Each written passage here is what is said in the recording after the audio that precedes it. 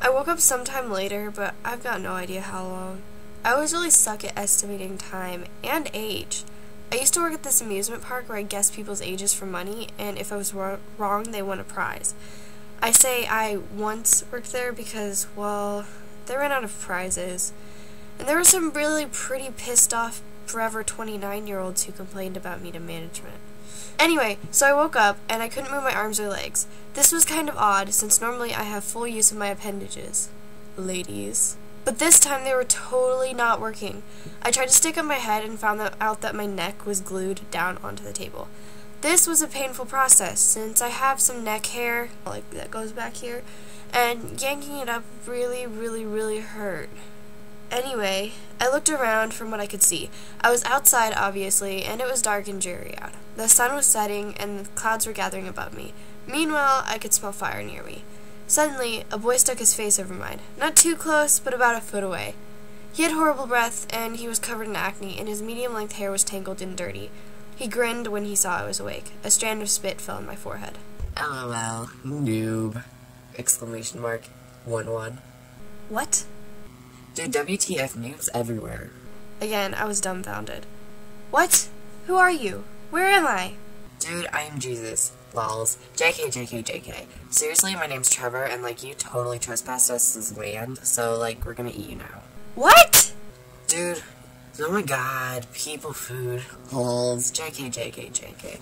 Actually, no JK. I'm for reals. Where the hell am I? I said, staring at the kid. Planet Spog, bitches. Actually, we're on planet Earth. This is an island. For reals? Wells, anyways. GTG. GG. He walked away.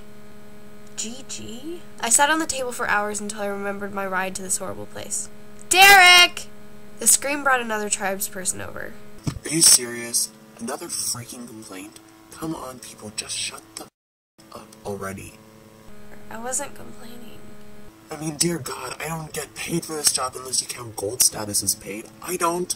I get a journal and some photo albums to put pictures of kittens in. Big deal. And everyone complains. I can never do the job right. You all are never satisfied. I hate being a sheriff. Another guy came up. Dude, this is our land. We live on it, so we get full rights to all decisions ever made. And you sheriffs suck. We should all be in charge, with love and peace governing, not greedy assholes like you. I think since I am a member of this community, I should forever be a part of the democracy. There would be no problems under my regime.